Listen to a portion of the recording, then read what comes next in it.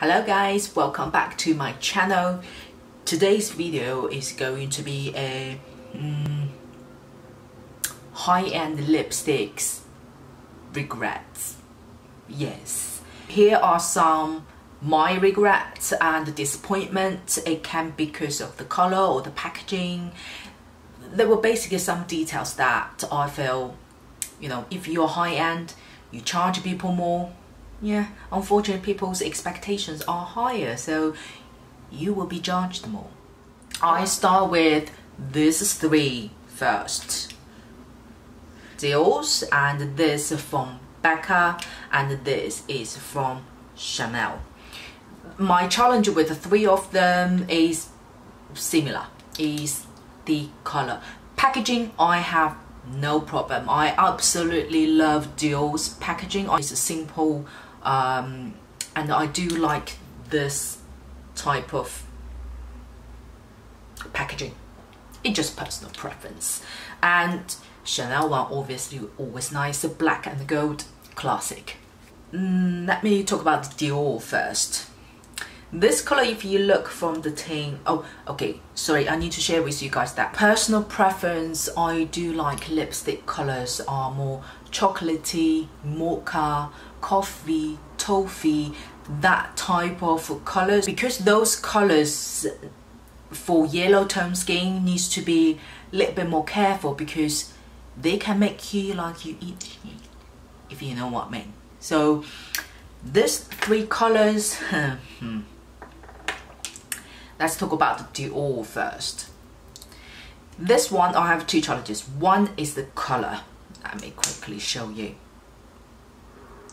When you do the swatches on hand and when you see the pictures online, it looks pretty. It looks like nude coral chocolatey color, and I like the finish.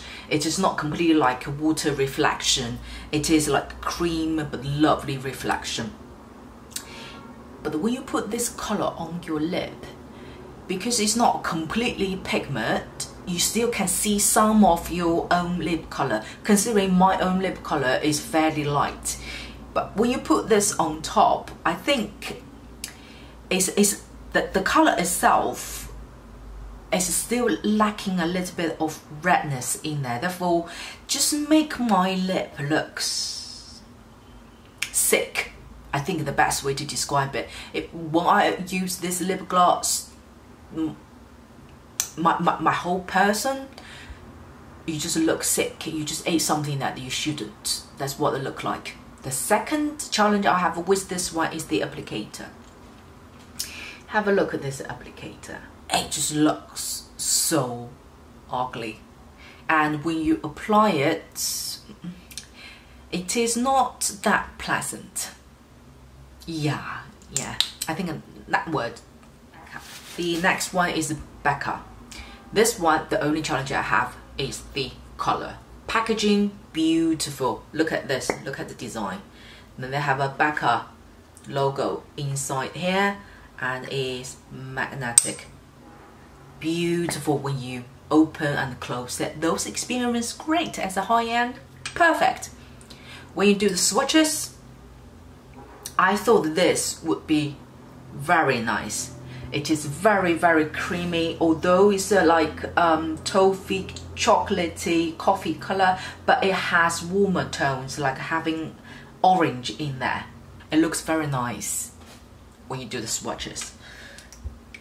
But when I apply it, I don't know why, it just turns out too chocolatey. It shows too much brown in there rather than combined with more redness. Because when it's too brown, then we'll make it too chocolatey. It just makes you like you eat. That's what it is. So the formulation, the finish, everything else, perfect. I think I will compare with another high-end one, which is Estée Lauder lipstick. This one is 902. This is also in a chocolate zone, but it's way much better. So this is from Estée Lauder and this is from Becca. So I think it is a different finish. This one is more creamier finish. It's more shine finish for that. But just looking at the color itself, both are within the brown chocolatey color zone. But if you're looking at the details of Estée Lauder, it has more redness in there. Therefore, the reflection, when you actually put on the lip, the Estée Lauder one is way much nicer. Come to Chanel. Yeah. To be honest, I was shocked with this color as soon as I opened it. When I look at this, I would just like, why does it look so grey? And this color is just weird. And when I do these swatches, I would just like, can I see anything? Yes, I can see something, but I can't see too much. Can you guys see a lot? Let me just do like this. Okay. Now you can see a little bit, right? The finish, beautiful. It's lovely glossy finish, shine. Originally I wanted to buy this color more suitable for summertime, because summertime traditionally you would think more berry, light pink, that type of glossy finish, but I still like nude chocolatey that feel, but you don't want to get it too thick, which would be more suitable for winter and autumn time. So when I see this one, I was like, oh my god, this is perfect. It's kind of evened out your lip color, but give a nice finish chocolatey glossy color on your lip, but it's not too much. Yes, when you say it's not too much, this is nothing. You know, when you look at the swatches, you still feel there are orange type of brown undertone in there, but when you actually apply on the lip, it pretty much just leaves the brown to be seen on your lip. And this type of brown merge on your own lip color, it just looks very, very weird. It doesn't look healthy, let's put it that way. Compare this one to another lip gloss that I loved and appeared in one of my previous videos, is from Sephora. If you look at the Tang, it's very much nude color and it's glossy as well. If I put these two next to each other, I think you will know what I mean. The Sephora one is also light. Okay, this is the Sephora and this is the Chanel. Considering Chanel, I have put probably about 10-15 times to get the color to this, and this I only did 4-5 times. I only took out once and did the swatches. Can you guys see the difference? And this was the type of color that I thought Chanel's lipstick looked like. Then you know what I mean. This three, if you like me, like prefer nude glossy, but like more chocolatey, coffee type of lip colors, yeah, don't go this three. No. And then are two YSL. I never owned a single YSL lip product. I don't know why. I never owned or never tried YSL, and then I decided to buy and try some of them in China. So I bought this too. Again, was preparing for nude summer glossing time, right? And this like see-through pink bottle, this one is the Stain Glow water stain glow lipstick and color 207, and in the black tint, this one is the cream lipstick and color 433. Let me put the two of them next to each other. When you do the swatches, oh my god, they are beautiful. Okay, that's easier. On the top is the cream lipstick, and at the bottom is the water stain lipstick. Can you see the color? Beautiful nude orange coral color, and the cream one is less glossy reflection compared to the water one, for obvious reasons, because the formulation difference as well. When you do the swatches, it's beautiful. But when you put this on the lip, this color become too light. The pigmentation for this is too light. I have to do, especially the cream one, slightly better than the water stain. For the water stain one, if I need the color to kind of sing on my, to show on my lip, considering my original lip color is not dark at all, I have to do about 5 layers to actually get the color to be shown on my lip. And the challenge with the water stain lipstick is when you apply it, you feel it's very watery, but once you finish for about 5-10 seconds, it start grip on your lip. When you wear throughout the day, your lip just feel tighter and tighter, and you really can feel there is something on your lip. It's not that pleasant experience of wearing this one. So for YSL, this color, what it is, let me repeat again, 207. Oh hell no, oh no. For the cream one, it's slightly better than this. Because it's a creamy finish, therefore it doesn't it doesn't hold on your lip that tight, but it does get a little bit stickier when you wear it throughout the day. And again, I thought the pigmentation of the cream one would be higher than the water stain one. Yes, but only by about 1%.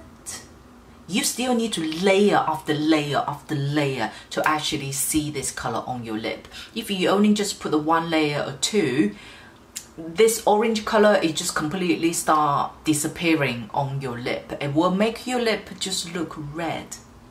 It's like your own lip color, then your own lip color start getting darker. But you don't see this color appear on your lip, and the color can turn out a little bit weird. That's the word. YSL. First 2 are not a success, so yeah. Next one is Burberry. First of all, Burberry, you are not sitting at high end, you are sitting at luxury because of the brand, right? And the whole packaging, you feel, compared to Estée Lauder, Dior, is fairly light. I know people may like it because, you know, easy to travel, put in a handbag, you don't feel that much, but when you get a little bit light, yeah, you feel a little bit plasticky.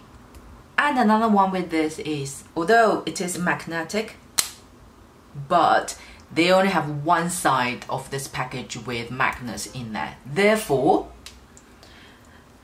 there is no kind of signage or somewhere on the cap tells you which one face to the front or which one face to the magnet side. The magnet is on the front with the logo here. So if you just finish applying, put this back, then you feel, oh my god, it's broken. It doesn't close. And then you feel like, oh okay, I need to turn it. Oh okay, now I found the front.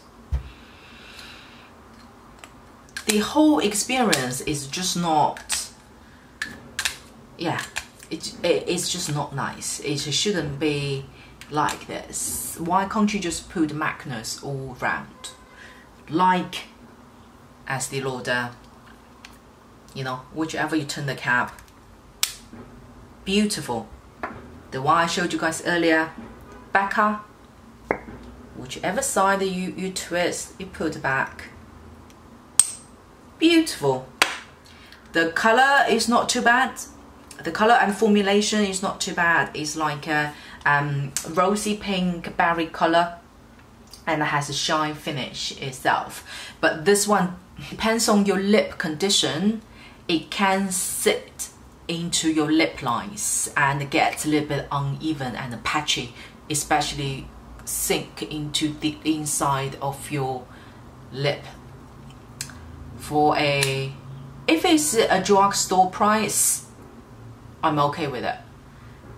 You're Burberry. You carry the name. That's not good enough. The last one is from By Terry. I think I did a, this was appeared in my video Sephora haul. If you guys haven't seen that, I will link that video over here. In that video, if you guys watch that video, you probably know the reason why I put this in today's video. And this color in particular is number 4 Rose.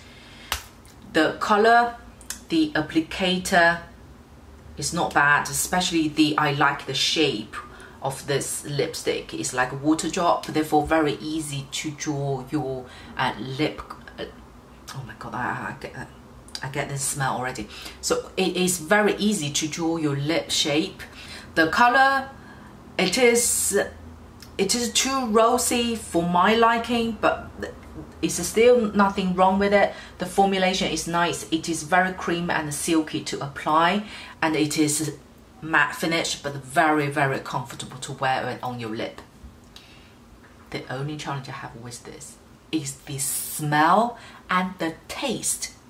Yes, when it is a lipstick, you cannot avoid not to taste the lipstick at all, because it's on your lip. So when you talk or when you sip water, it will go in. The smell, sometimes you can bear with it because it's faint out, you know, after you apply it. But the taste, oh my god, it tastes like you ate soap. It's very, very soapy taste, and it stays with you for a whole day. You know, I finished that video, then I wear this lipstick for additional 2-3 hours. Eventually, I really can't bear with it anymore, because every time I move my lip, the taste that goes into my mouth, you just feel, all you want to do is, you just feel too soapy. It feels like the soap bubbles went into your mouth, and it's so strong taste, and it lasts long. What? By Terry. Just get rid of the taste. You'll be perfect.